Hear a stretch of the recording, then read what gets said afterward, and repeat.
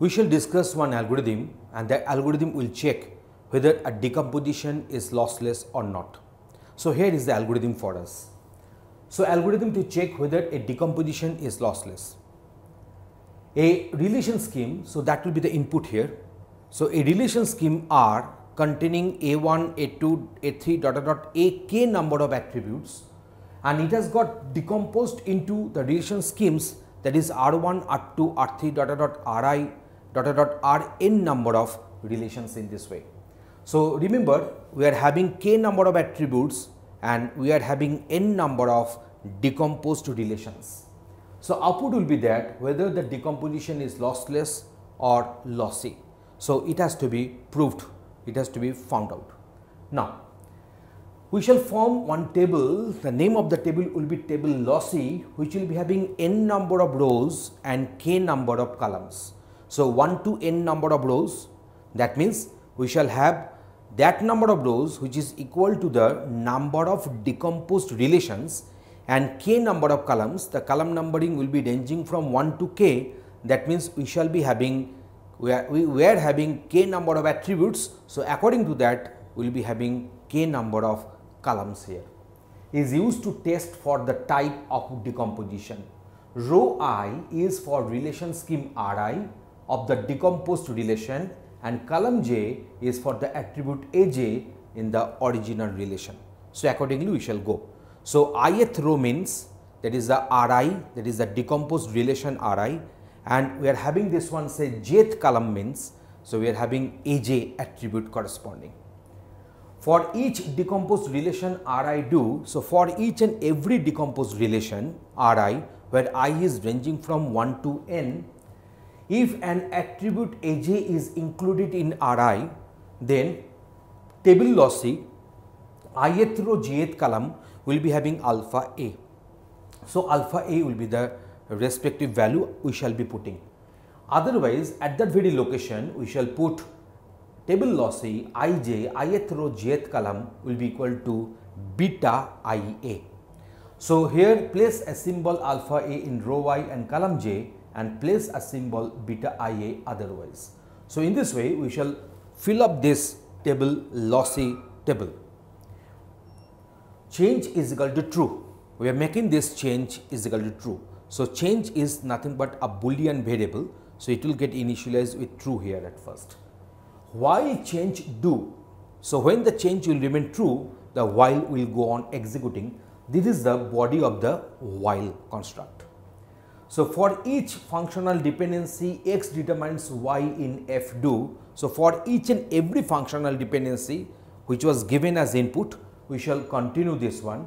If row I and row j exist such that same symbol appears, same symbol means either alpha values are same or beta values are same symbol appears in each column corresponding to the attribute of x, that is the left hand side of the functional dependency. That means those attributes which are on the left hand side of the functional dependency.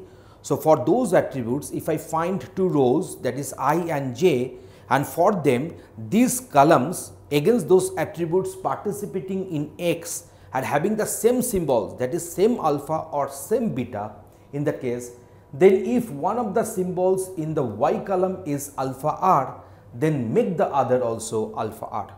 So if at the ith row the respective attribute in the y, that is on the right hand side of the functional dependency, for the ith attribute, if I find it is filled up with alpha r, then for the jth attribute, for the jth row, the same column will be filled up with alpha r. But if they are filled up with this beta pm and beta qm, then make both of them say beta pm. That means I shall have to make them equal, same. So beta pm, beta qm will be replaced by beta pm only. So in this way, for each and every functional dependency, this process will be continued. But if I find that we are not finding any functional dependency for which it is happening, then we shall make this change is equal to false, and then this while construct will get terminated because it is working when the change is equal to true only. So in this way, this while will go on executing. Now after coming out from here, we shall go for this I is equal to 1. So from the very first row we are going to check lossy is equal to true. So we are making this lossy one boolean variable with the value true, while lossy and I is less than equal to n. That means until I reach to the last row of the respective table lossy table. For each row I of table lossy, if all symbols are alphas, that means if I get that all symbols are alphas, then lossy is equal to false. So if I find a single row where all the row elements are filled up with alpha values, then we shall make lossy is equal to false. That means next time, as the lossy has become false and two conditions are connected by AND, so this while cannot execute, because in case of AND both the conditions should remain true, but if the lossy is equal to false is there, then I shall come out from the while. Otherwise, I shall increase the value of I and I shall go on checking for value of I is equal to 1 to n, that means for all rows of the table lossy. So in this way, we can find whether the table whether the decomposition is lossless or not lossy. So here we have discussed the algorithm. That means the main purpose of this algorithm is that we shall be given with the decomposed relations and the set of functional dependencies, and at the end we shall tell whether the table is lossy or lossless. So after getting this one, I think our conception will get more clear if you go through some examples. Please watch next videos where we will be discussing that how this algorithm can be applied on a given problem. Thanks for watching this video.